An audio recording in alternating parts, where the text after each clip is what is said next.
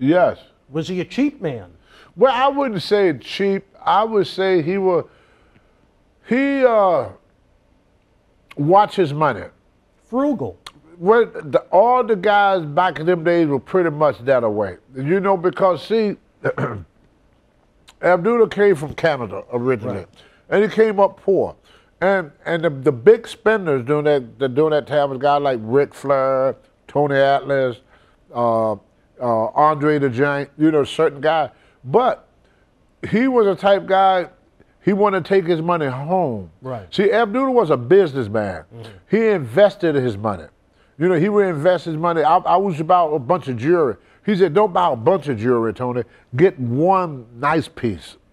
You know, he said it's better to have one good piece of jewelry than a whole bunch of that little bit of cheap stuff. You know, he would invest in gold, and he would invest in real estate. And sure enough, when his career was all over, you know, he invested in the food industry.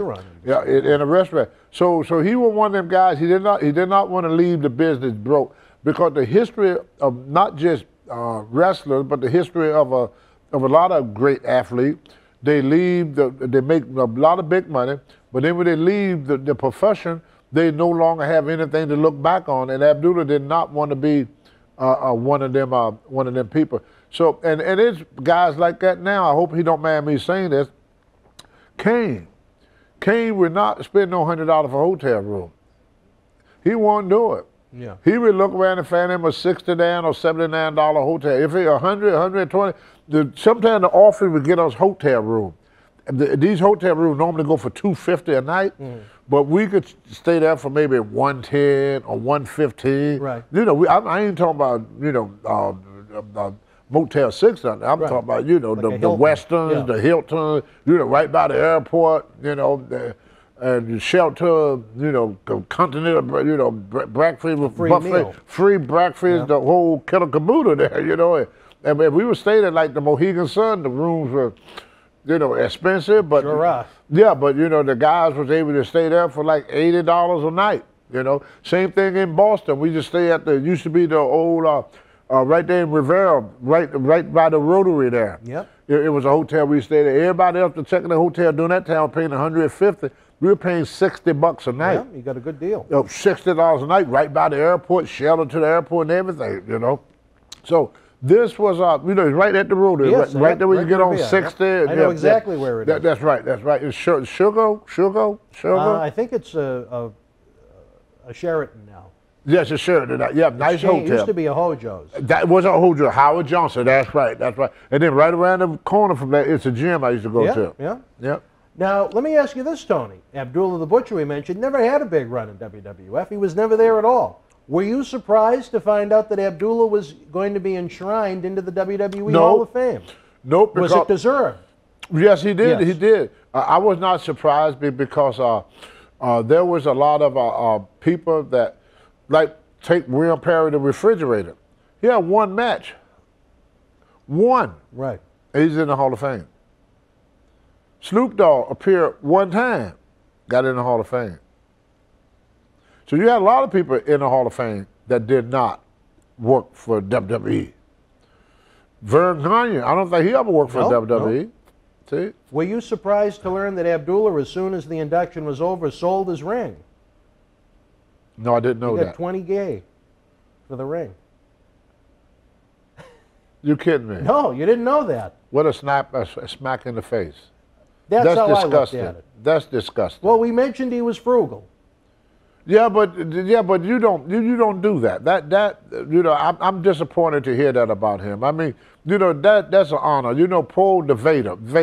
Leon White. He would have loved it. Yeah, I mean, he put in so much into this business, and you know, world champion with WCW, the whole killer caboodle, and he left away from here not having the opportunity to be in the Hall of Fame. And Ivan Koloff just passed away. Yeah. And then poor Jim Neidhart, they put him in now, but he don't know he's going to be there. Right. All them years, Jim Neidhart and the Hart Foundation, you know, they put Bret Hart in. They put everybody in, but they didn't put, you know, Jim Neidhart in. Yeah. They did it this year, thankfully, but the man is gone. So he would never, enjoy. Abdullah was able to enjoy that ring.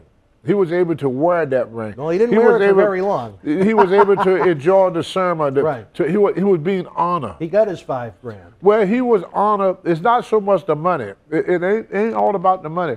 He's being honored by the greatest wrestling organization in the world. Like when them football players refused to go to the White House to see President Trump, to me that was disgusting. I mean, how many people get the honor?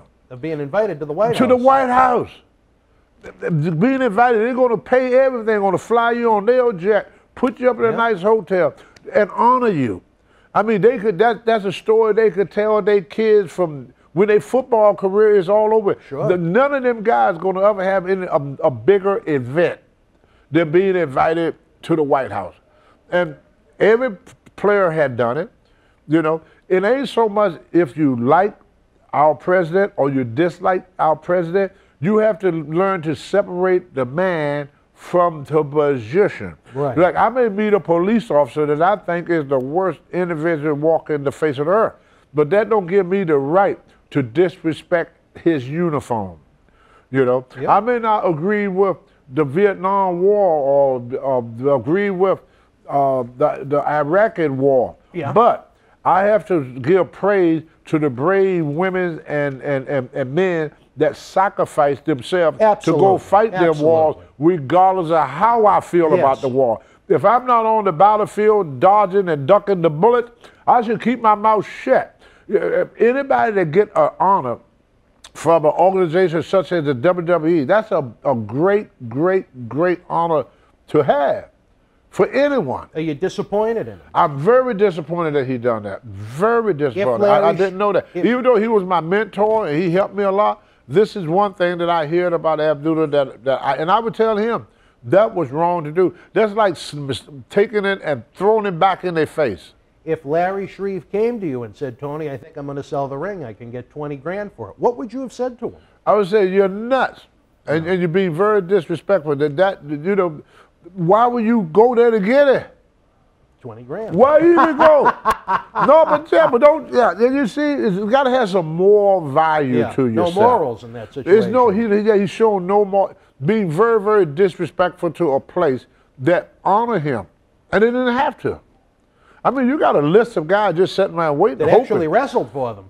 That worked for them. That would love to have that opportunity. Right. Love to have the opportunity, and then he take that opportunity and treat it like a, you know, like it's something that came out of a bubblegum machine. Right, yeah, not too wrong. But Tony, as we wrap up this segment, how will you remember Abdullah the Butcher, and how do you think fans should remember Abdullah outside of selling his ring? Abdullah was one of the what I would say one of the greatest, most excited act that this business has ever seen. You can't repeat it. It's one of these things you could do at one time, and there have been many people come out to try to do similar, give it the missing link and so on and so on. But Abdullah made that mark. I mean, he made that mark. He showed the people something that they never saw before and will never see again. So he was a very amazing individual in the wrestling world and will never be forgotten. And very well dressed. You wouldn't think of that from a man from the Sudan. No, like to bleed, but he was very well dressed. He was a very classy individual. He had a lot of class. And if you meet him perfect, he's a perfect gentleman. You know, he's very gentleman. He's very professional. But he's always been a businessman. Right. And he looked at everything from a business point of view. So he saw a $20,000 business deal and he took it. It was very disrespectful, in my opinion. Very disrespectful to the WWE. But it was his choice. He made a choice. Bad choice, but he made it nevertheless. The World Wrestling Federation was live in Portsmouth, Rhode Island, Saturday, July the 3rd, 1982. In the opening contest, Pete Sanchez beat Jose Estrada via ref's decision after the time limit had expired. Salvatore Bellomo with the win over Fred Marzino. Tony Garotti defeated Johnny Rodz. S.D. Jones, victorious over Duke of Dorchester Pete Doherty. And in the main event, WWF Intercontinental Champion Pedro Morales retained the title over Cowboy Bob Orton. If you were in Portsmouth Live, share your memories in the comment section below. Use the links in the description box to keep Wrestling Legends working in our eBay store and on our world-renowned Patreon streaming service so we can bring you more interactive superstar shoot interviews to relive the good old days of professional wrestling. Check it out. Boston wrestling sports in the MWF explodes into a new year with professional wrestling content galore and need you to join our family. Every Tuesday night at 10 p.m. after our Monday Night Raw review, it's Wrestling Insiders at your house with WWE Hall of Famer Mr. USA Tony Atlas. Wednesday nights at 10 p.m. after NXT and AEW, join rotating legends on Wrestling Insiders Special Edition. Every Thursday night at 10 p.m. after our NXT and Dynamite review, it's Marty Jannetty's no-holds-barred sex, drugs, and rock and roll journey on Wrestling Insiders Party with Marty. Friday night after SmackDown, don't miss John Cena Sr.'s Wrestling Insiders Fabulous Fridays. Plus, look for classic clips, history videos, bonus live episodes, pay-per-view watch-alongs, and more. For less than a cup of coffee at Starbucks, get early ad-free access to our Wrestling Insider talk shows, our acclaimed studio shoot interview DVD library, and help keep wrestling legends working during the worst of times